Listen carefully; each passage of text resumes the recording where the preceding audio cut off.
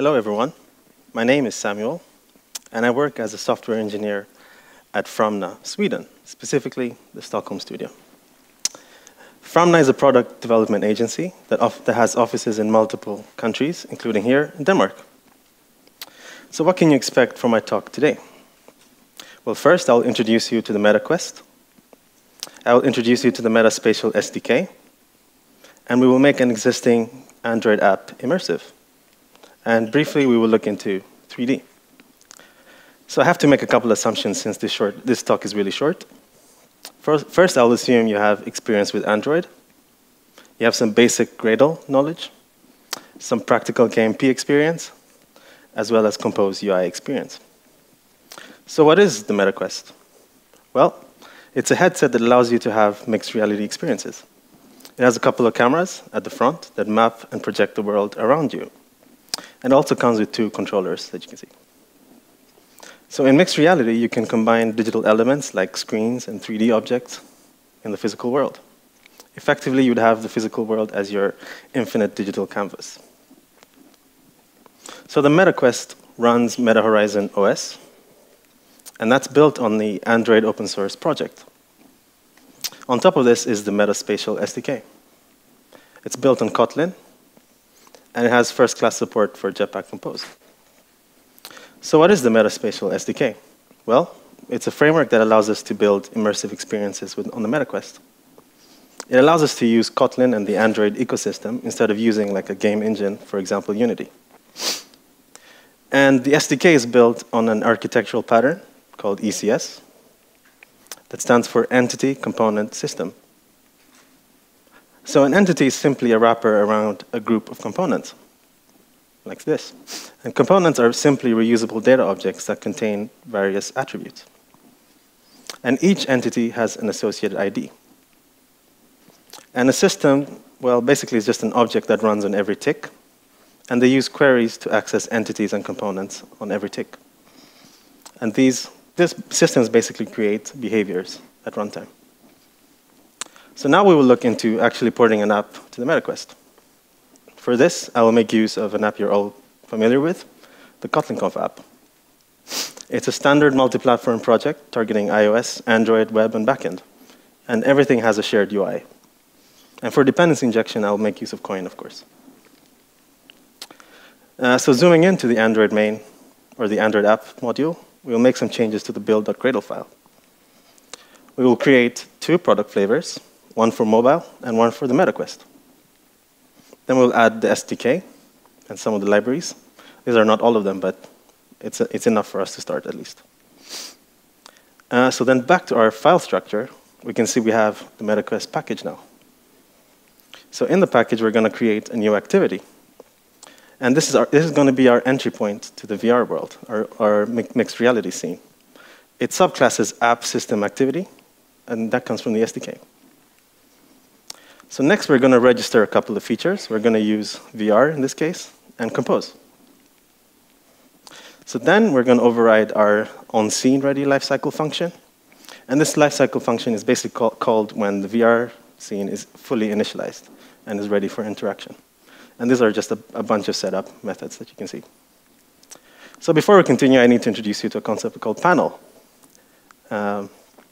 Panels are simply a container for 2D content.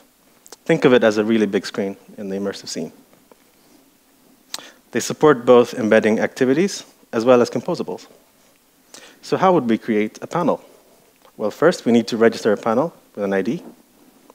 And then we need to place the panel in a 3D scene. So registering a panel looks something like this. We override the register panels function. We pass an ID to the panel registration object. And then we pass a reference to the main activity. The SDK will instantiate this activity when the panel is created. So finally, we add some configuration, which is the height and the width of the panel. And this is in meters. Then back to our mixed reality activity, we're going to place the panel in the 3D scene. We're going to call the create panel entity, use the ID we defined before, apply a bunch of transforms, positioning, and rotation. The SDK makes use of left-hand coordinate system. So positive x is to the right, positive y is upward, and positive z is forward. And the t and the q simply refer to translation and rotation. And finally, we're going to add a grabbable component. This basically allows us to move the panel wherever we want to in the 3D space. So what does this look like from the MetaQuest? You can see it works as expected. And controller input translates basically into touch input that you'd expect on Android. Navigation works as expected, and I can also move the screen in 3D space. So now that we can create one panel, what if we wanted to create multiple panels? Say we want to modify the speaker screen to open a separate panel when a speaker is clicked on. Well, to do this, first we need to spawn a new panel in a location in 3D space. Then we need to modify our existing implementation or our existing navigation. So now we take a look at spawning a second panel. We're going to create a new interface in the common main module, and both the shared UI and the MetaQuest package will have access to this. And the interface will basically enable us to render a panel dynamically at runtime. So then we switch back to our MetaQuest package and start to create the implementation of the panel provider. So that looks something like this. First, we obviously assign an ID, as we saw before. Then we get an instance of the running app system activity using a helper function. We register the panel, as we saw before. And finally, you can see in the view lambda, we create a compose view, and we set the compose content directly. So then we need to place the panel in the scene. As before, we simply call create panel, pass an ID, transform, and a grabbable. Then back in our mixed reality activity, we're going to use coin to provide the implementation of the panel provider. So next we need to modify our existing navigation in the app.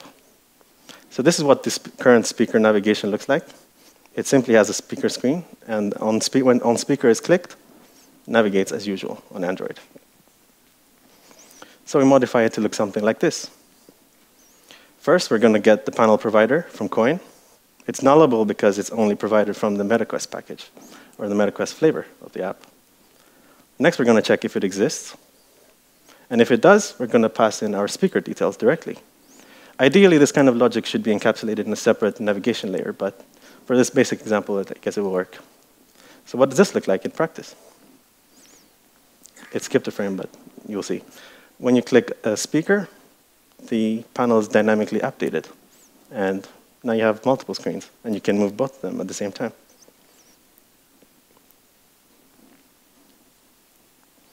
So everything works perfectly, right? Everything that was in the Android app. Well, let's take a look at the navigation screen. Well, on mobile, to zoom in, you would use the pinch to zoom gesture. Well, how does that work in VR? Here you can see I'm trying to zoom in with two controllers. And yeah, I guess it doesn't really work right. So if we take a look at the map composable, we can see it's using a transformable modifier. And this is what creates the gesture behavior on mobile. So how could we solve this problem?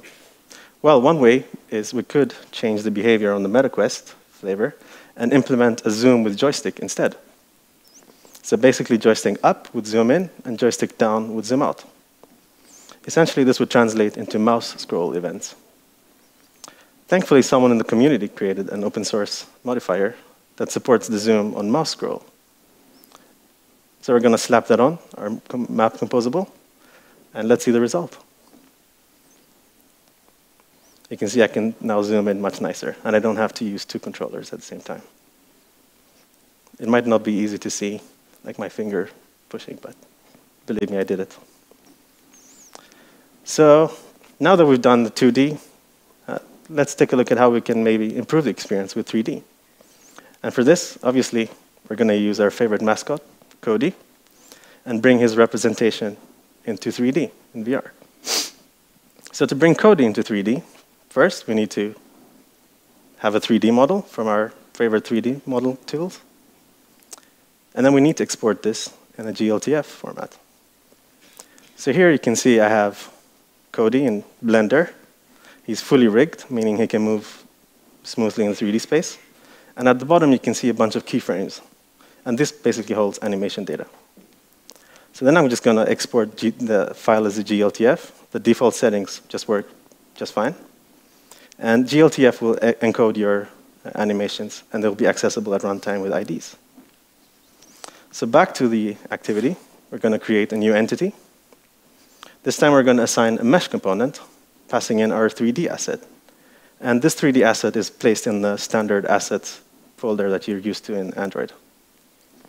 Next, we're going to apply transform, so a translation and a rotation. And then we're going to scale it down. The reason why I have these really small numbers is because I kind of didn't realize while working in Blender that it was in meters. So I had a really huge 3D model. So now we scale it down. So this is what it looks like when you run the app. You can see I have a companion next to me, Cody. He's just chilling. And I can use the app as usual. But you can see he looks pretty dead here. So perhaps we can bring him to life a little bit. Let's say we want to listen for input events. So A to jump, and then B to wave. So back to our entity creation of Cody. We're going to add 2 new components. The first one is going to be the identifier, which we'll use to get the Cody entity at runtime. And the second one will be a controller component. And this component will allow us to listen for button presses and controller input. So the identifier looks something like this. It's essentially just setting an ID. Then we create a Cody input listener system. This system is going to run on every tick. It's kind of like a frame, but not really. And then we're going to query for all entities with a controller component. And another query we're going to use to query for Cody's entity with the ID we defined earlier. So next, we're going to check if a button was pressed. And then using bitwise operations, we're going to check if button A or button B was pressed. So if any of them was pressed, then we're going to get Cody's entity, add an animated component, and this animated component will allow us to specify which animation to play based on the animation ID. And then back to our mixed reality activity, we're going to register the component and our system input listener. So what does this look like then? There you can see. You might not be able to see my finger pressing A and B, but believe me, I'm pressing A and B. And he's jumping quite nicely. So there we have it. We have a fully immersive Kotlin Conf app on the MetaQuest. Yeah, thanks for listening. Don't forget to vote.